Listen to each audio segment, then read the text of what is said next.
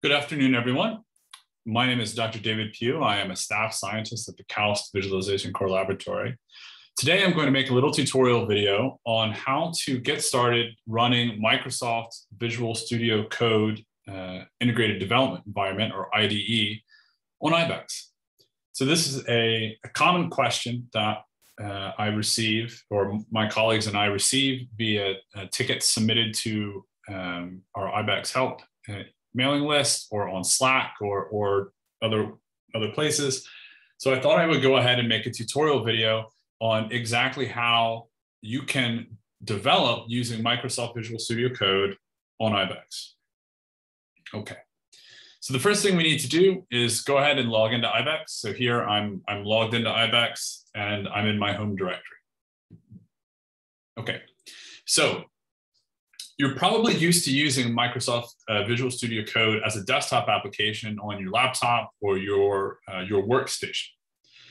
If you're a more advanced user, you may have even used the SSH extension to Visual Studio Code to connect to an Ibex login node and develop using Microsoft Visual Studio Code on a login node.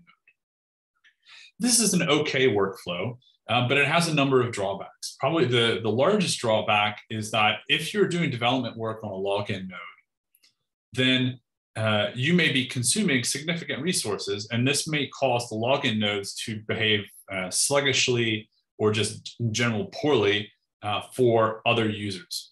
And so in general, we're going to discourage the use of Microsoft Visual Studio Code for your development work on login nodes. Instead, what I'm going to do is show you how to run Microsoft Visual Studio Code directly on compute nodes, which means you'll be able to either run them in a debug partition or on the batch partition, depending on your preferences and the amount of resources that you require. Okay, so first I want to talk about why you won't be able to use the desktop version of Microsoft Visual Studio Code and connect to compute nodes on Ibex. The reason for this is that we do not allow direct SSH connections onto individual Ibex compute nodes. Now, the setup behind Microsoft Visual Studio Code assumes that you can directly SSH into the remote node on which you want to develop. And that's not going to be the case for Ibex. Ibex being a shared system, we disallow direct SSH connections to individual compute nodes.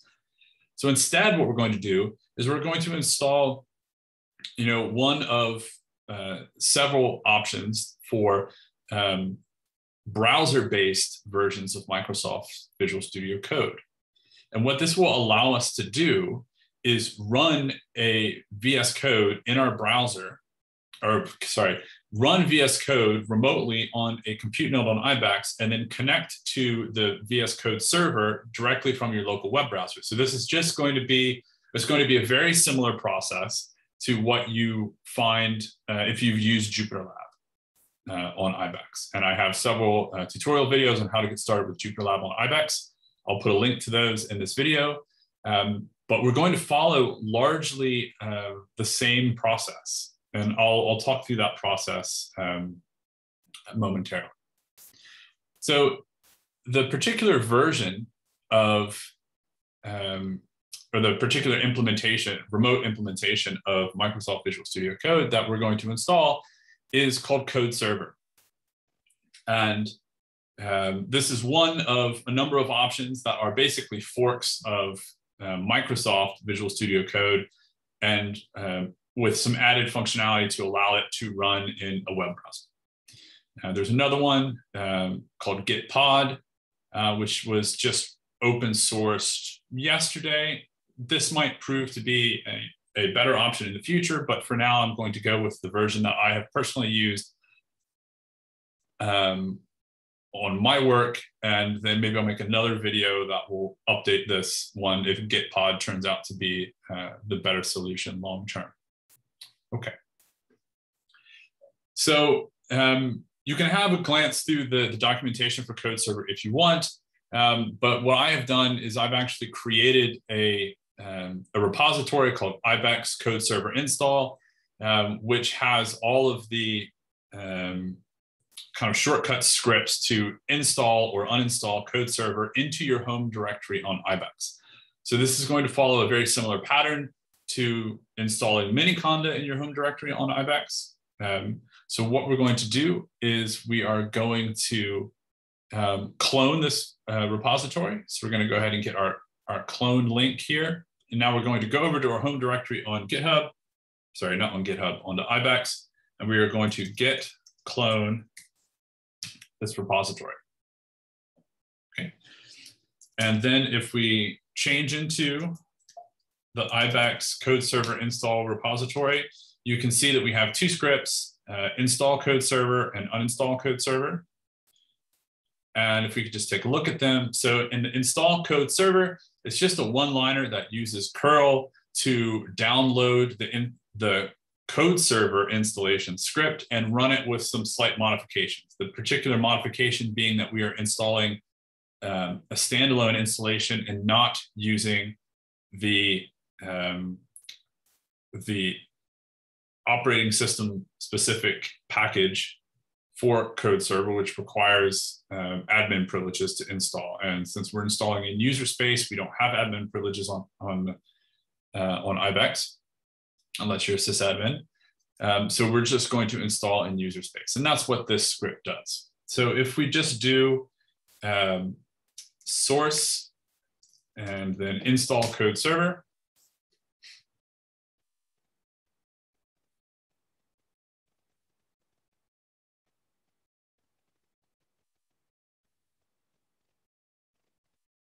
and this just takes about 30 seconds or something like this, not very long.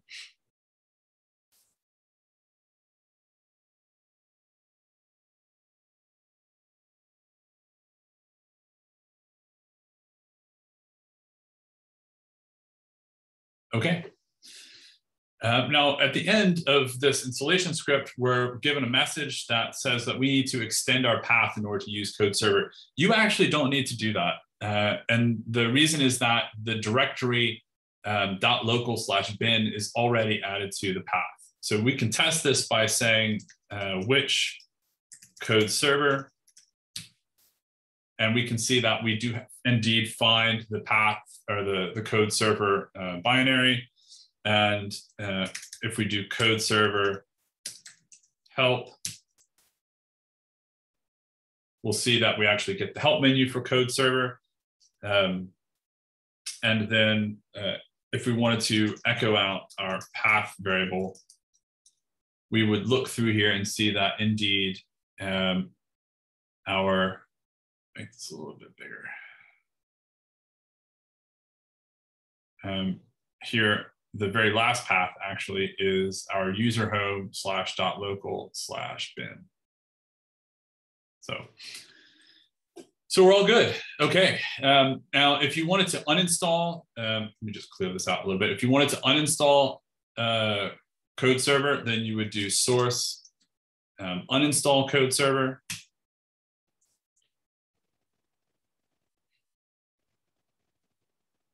And the uninstall code server, if we go back and look at what that script is going to do, is basically going to remove 3 directories from your home, or 3 directories where code server has been installed, some settings and data, and then the actual application itself.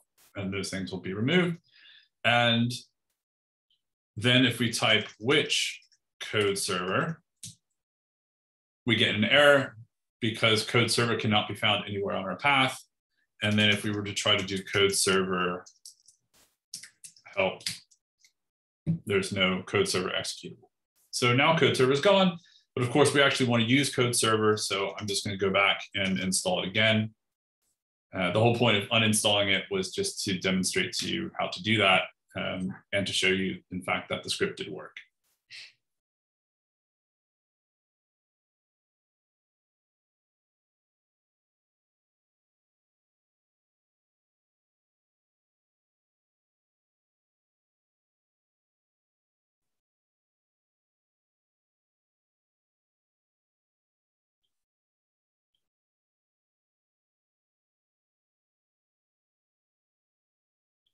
Okay, cool. There we go.